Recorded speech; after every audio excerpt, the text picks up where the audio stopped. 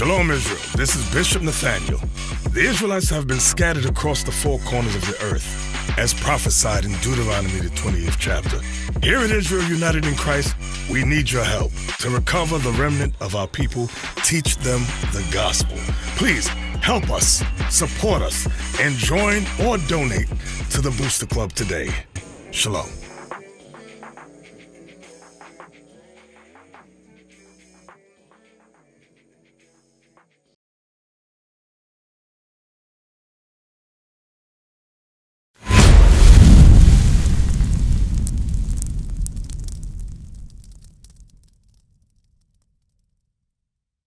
Hey, Shalom Israel. How y'all doing? Most High in Christ bless. I'm Captain Deacon.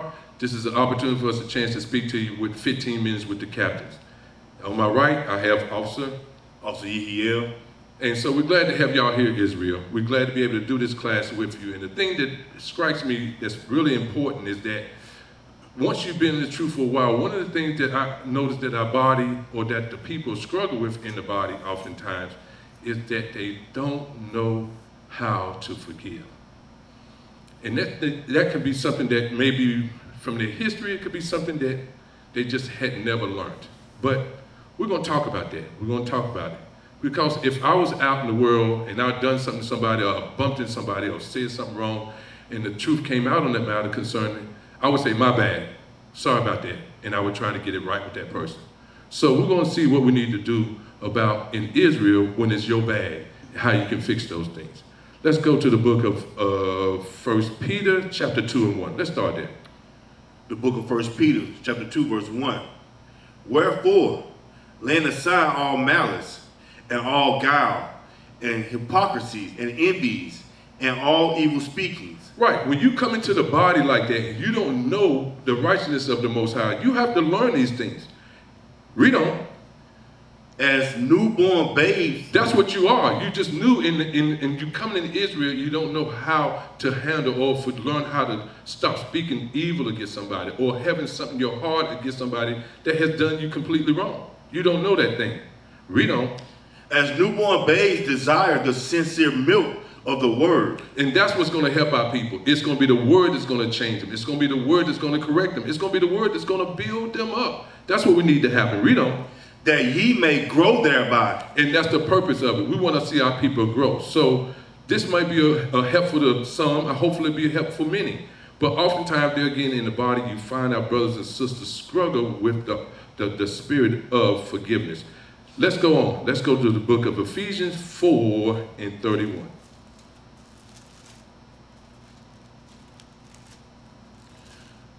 The book of Ephesians, chapter 4, verse 31.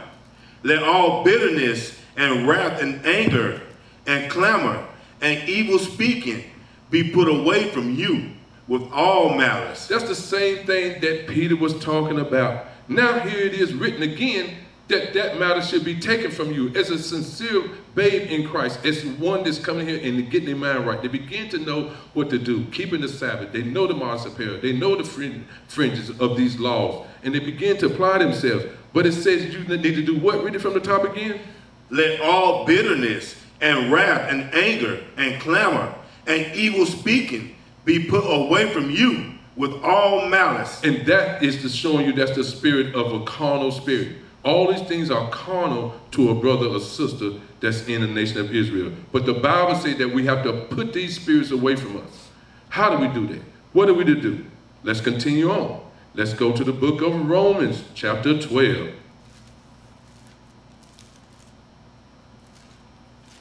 And begin at verse 19. 12 and 19. Let's start at 12 and 19. Let's see what it says. The book of Romans, chapter 12, verse 19.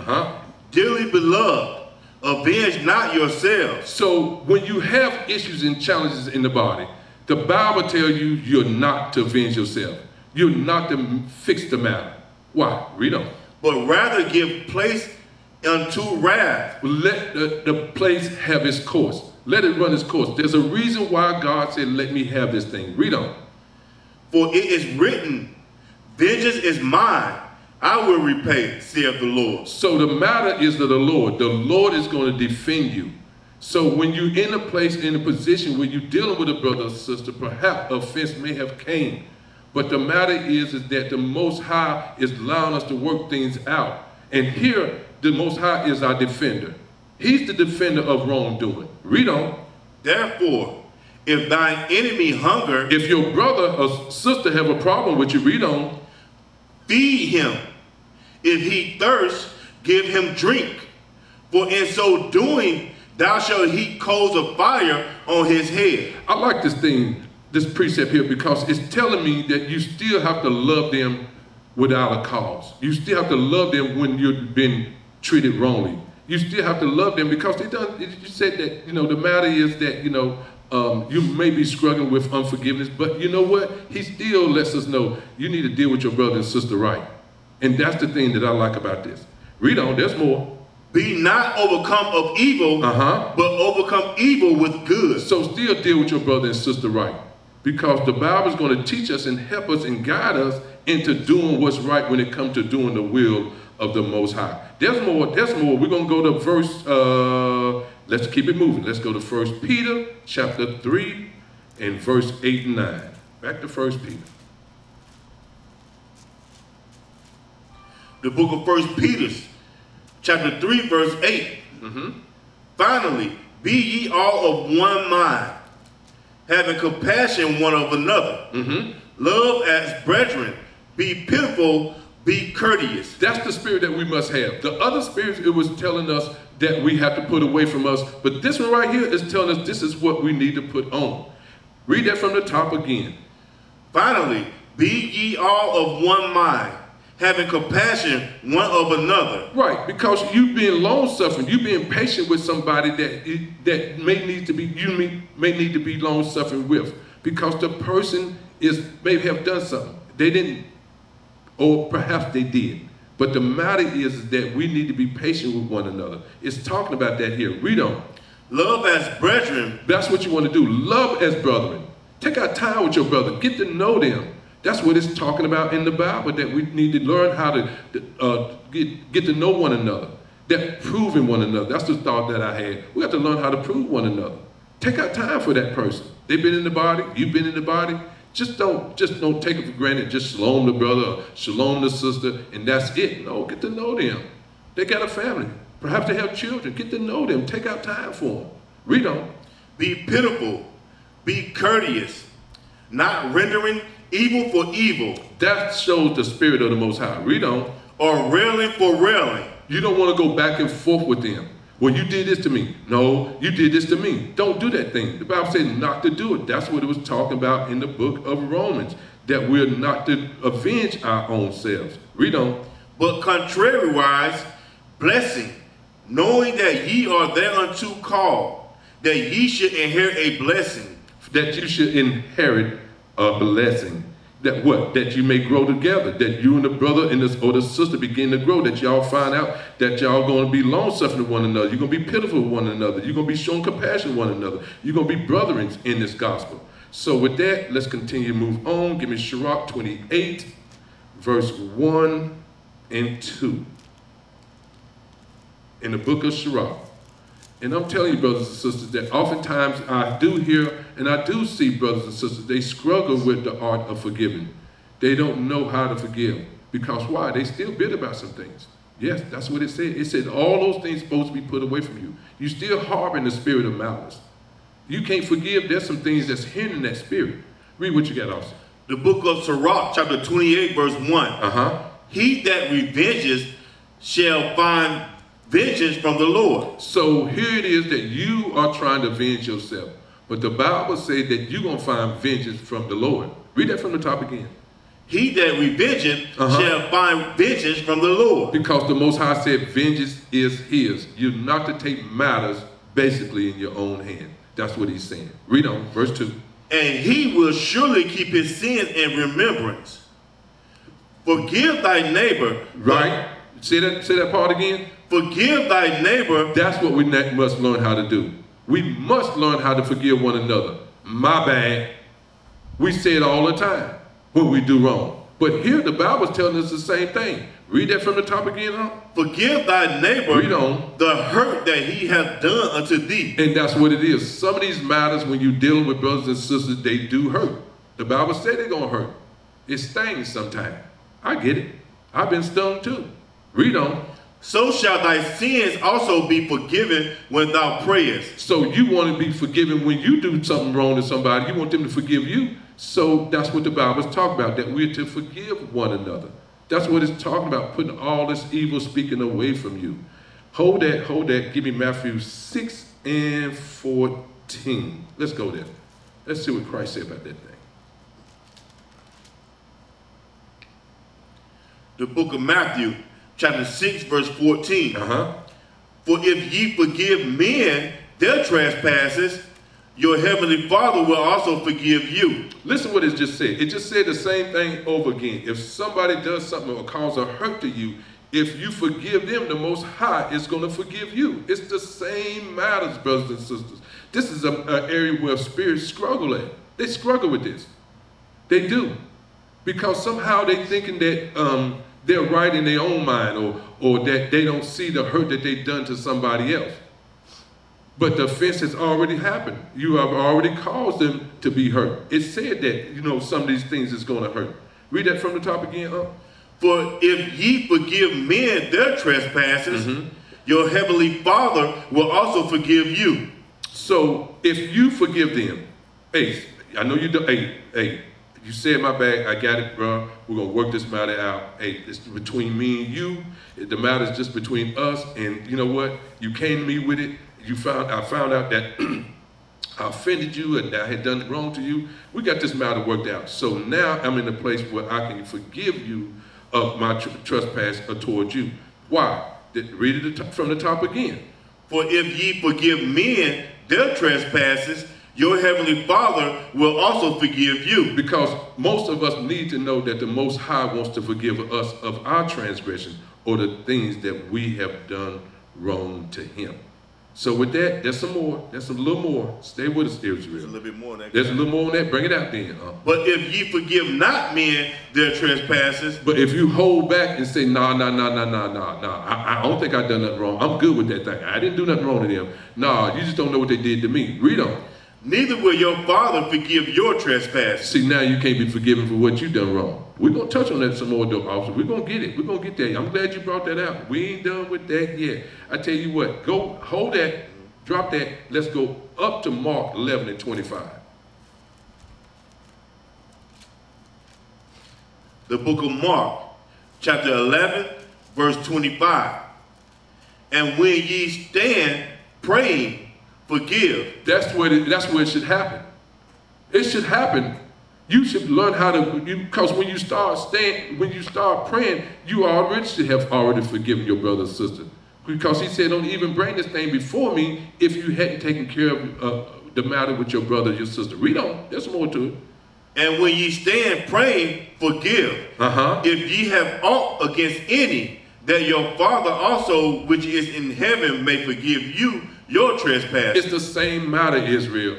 You can be forgiven for those things that you've done wrong. You can build a relationship. You can build a relationship that can last real long through just building respect and honor, being pitiful, long-suffering, compassion one toward another. You can be building a relationship with somebody that is a lifetime relationship just by finding out that you can forgive your brother or your sister. Let's get Colossians 3:14. A little more on that. Just a little more on that. Because what happens a lot of times,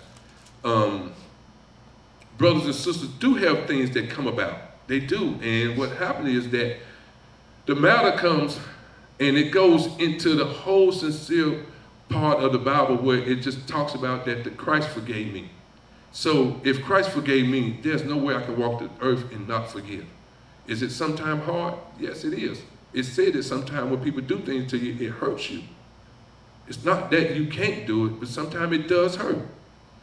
What I got you holding? 3:14? The book of Colossians, chapter 3, verse 14. And above all these things, put on charity. Show love toward one another. That's what we need to know, that the Most High loved us, that he gave his only begotten son for us. In doing that, he loves us. So put on that charity that he showed for all of us. Read on. Which is the bond of perfectness. Which is the bond of perfectness. Read on. And let the peace of God rule in your hearts. That's where you want the peace of God to rule at, because you know that you're clear and you know that your spirit is right, that you're not holding no arts against nobody. You're not holding that thing against, let's go there. You're not holding against your daddy for the years because you hadn't seen him. You're still holding that. It's bringing on bitterness. You know, you got bitterness, you got malice in you. You still holding on because your dad wasn't around. But the Most High is going to raise you up and get you to understand and have a love for your father if you be patient. Read on.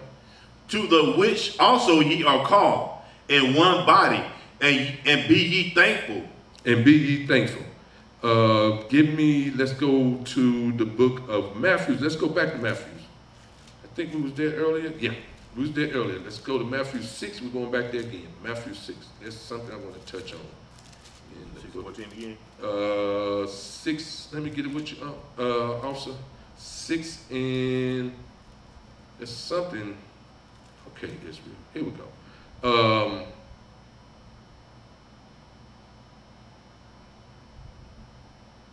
Go up to verse 9. Let's touch on verse 9. The book of Matthew, chapter 6, verse 9. After this manner, therefore, pray ye. Our Father, which art in heaven, hallowed be thy name. Now you're praying to God. I'm praying to the Father. Help me, Father. Hallowed be thy name. Read on. Thy kingdom come. Read. Thy will be done in earth as it is in heaven. Read on.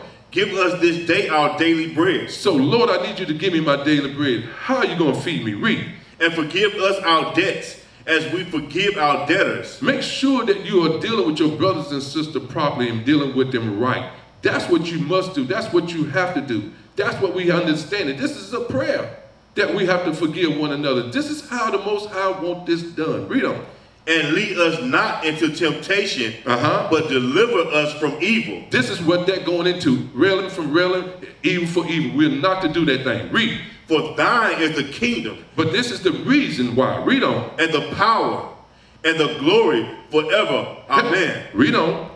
For if ye forgive men their trespasses, your heavenly Father will also forgive you. That's the matter. It's about forgiveness. This is what I want Christ and the Father to do for me, is to forgive me of my trespasses. That's why I want to forgive my brother. That's why I want to forgive my sister of their trespasses against me, that I may be forgiven, that the Most High will hear me when I send up prayers before him. Let me go somewhere right quick. Hold that. Let's go to Psalms 103 and 12. Psalms 103 and 12. Read that for us also. 103 and 12. We're getting that, saints. The book of Psalms, chapter 103, verse 12. As far as the east is from the west, so far hath he removed our transgressions from us. When he forgives us, those things that you did, read that from the top again. We need to let that meditate a little bit. Read that. As far as the east is from the west, so far hath he removed our transgressions from us. That's how far the transgressions is removed from you. As far as the east is from the west. The Most High is not holding nothing against us. He allowed us to be the new creature that he called us to be. Let's get that right quick in 2 Corinthians 5 and 17. I want to talk about it. Because the forgiving part is what we struggle with. I just see that that's where, when the matters come, that's where the matters is struggling at. 2 Corinthians 5 and 17, read that. The book of 2 Corinthians chapter 5, verse 17. Therefore, if any man be in Christ. Now that you came, you understand that you are in Christ. How should I move in Christ? Read on. He is a new creature. Don't act like the old person that you were, that you didn't know how to forgive. Don't do that. Now that you know how you should conduct yourself, read. Old things are passed away. Let that stuff go. All that bitterness, that malice, that envy, that strife, that unforgiveness. Let those matters go. You are a new creature in Christ. And the Bible tells us such. Read on. Behold, all things are become new. And now you're a new creature in Christ. Yes, earlier we said that we're new babes in Christ. But in that, there should come a point where you become and begin to get built up, become that new creature in Christ, where you can learn to forgive your brothers and your sisters. With that, Israel, we're going to let you know. We talked about it, and we'll say it again. A lot of times we deal with one another, and we'll be quick to deal with brothers and sisters out there, and we say, oh, my bad, I forgive you. But we got to learn how to forgive one another in this truth, too. With that, we say shalom. Shalom.